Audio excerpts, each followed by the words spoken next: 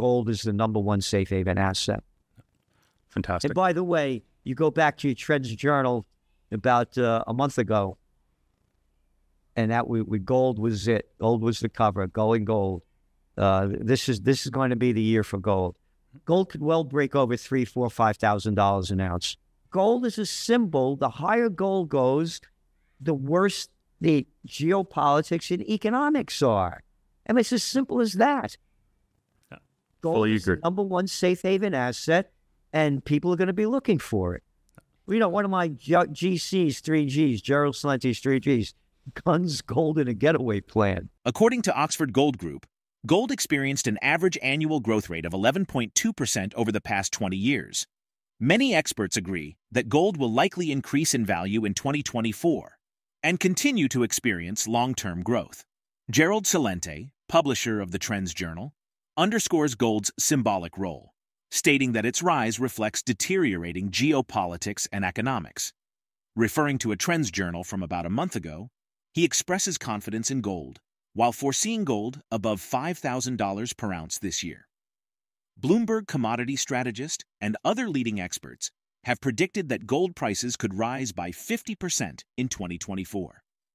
According to analysts, gold is forecasted to reach $2,700 during the first half of 2024 and eventually hit $3,000 by the end of the year. Gerald predicts a significant surge in gold prices in 2023, attributing it to declining interest rates, a weakening dollar, and the golden years trend. We believe the main factors buoying gold in 2024 will be interest rate cuts by the U.S. Fed, a weaker U.S. dollar, and high levels of geopolitical tension, BMI, a Fitch Solutions research unit, said in a recent note. Gerald anticipates that the 2023 banking crisis is tied to the underestimated office building bust. He anticipates a rise in loan defaults, significantly impacting banks like Silicon Valley Bank and First Republic, ultimately driving up gold prices. The commercial real estate sector is at risk of its biggest crash since 2008, which could slam U.S. banks with up to $160 billion in losses. He speculates the CBDC's limiting alternatives, but stays bullish on Bitcoin as the second choice after gold, followed by silver.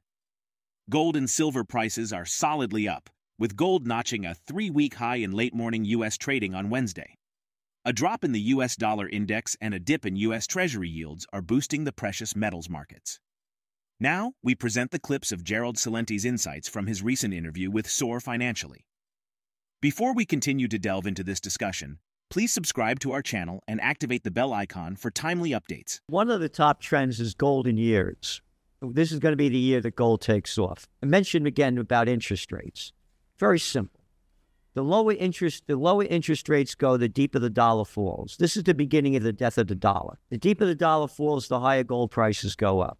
Now we have a lot of geopolitical unrest. And one of our other top trends is bankster bust. The banks are going to go bust this year because no one's talking about the office building bust. That was one of our top trends for 2023.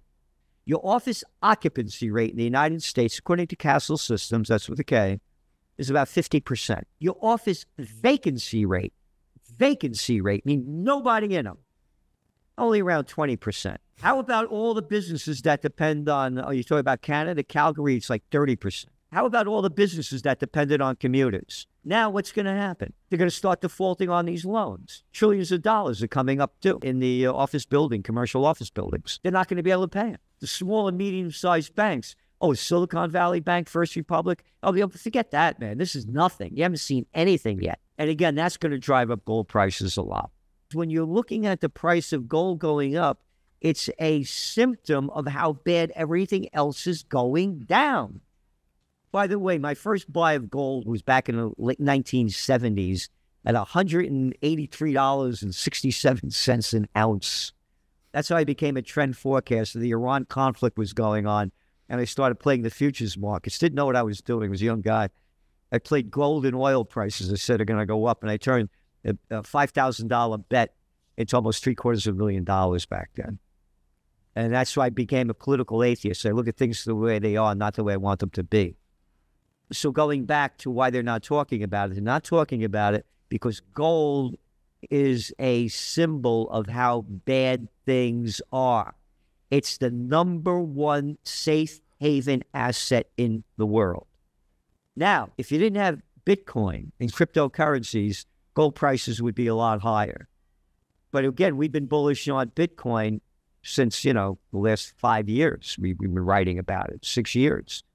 And it's the younger people's choice. And then you have countries like Argentina, where you have inflation rate at 160%. People are going into cryptos. They're not buying gold. They can't afford it, and they're not doing it. They're buying a little bit of this, a little bit of that. But there's going to come a time when the central bank digital currencies become a real thing. When that happens, they're going to outlaw everything. But until that happens, we're still bullish on Bitcoin. Well, gold number one, Bitcoin number two, and silver number three. Gerald Celente highlights the Middle East meltdown and the unusual quietness about gold prices despite its status as a safe haven asset. This is particularly noteworthy as central banks recorded unprecedented gold purchases in 2023. Gold price trends generally have been bullish in the long term, but the last couple of years have been more or less consolidation. That being said, with so many negative factors simultaneously, it's very difficult to imagine that gold won't continue to strengthen over the next decade. During the first 3 quarters of this year, central banks added 800 tons of gold, an amount that far exceeds their full year in the previous decade, apart from the exceptional 2022.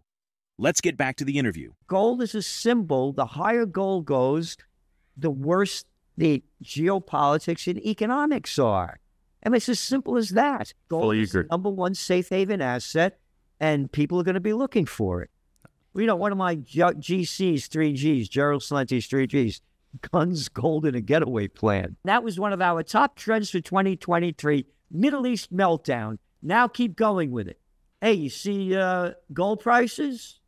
Oh, safe haven asset, huh? Oh, you see all of the central banks buying up gold in 2023? Oh, only at record levels. But let's not talk about it. We will keep it out of the news. We won't talk about gold. It's only, the crazy people. So this is what I'm concerned about the most. And then there's a thing in Israel called the Samson option. If we lose, we go nuke, and they're going to lose. You don't have to be really smart to think about this. How many people are there in the world? 8 billion. Of that 8 billion, how many of them are Arabs? About 2 billion. And how many of them are Jews? Little under 16 million. Wait a minute. 2 billion against 16 million? What are you kidding me? So Israel's going to keep ramping this up, and the United States government is totally in support of it. Just as the United States government has killed million-something people in Iraq, several 100,000 in Afghanistan. I grew up during the Vietnam War. They only killed 3.5 million Vietnamese. They're maniacs in charge. That's my greatest concern. According to a recent survey by the World Gold Council, 24% of all central banks intend to increase their gold reserves in the next 12 months as they increasingly grow pessimistic about the U.S. dollar as a reserve asset. Will gold continue to assert its resilience, and how the banking sector impact the trajectory of precious metals? Share your thoughts in the comment section below. If you find this video informative, don't forget to support our channel and turn on notifications to stay informed about our latest videos.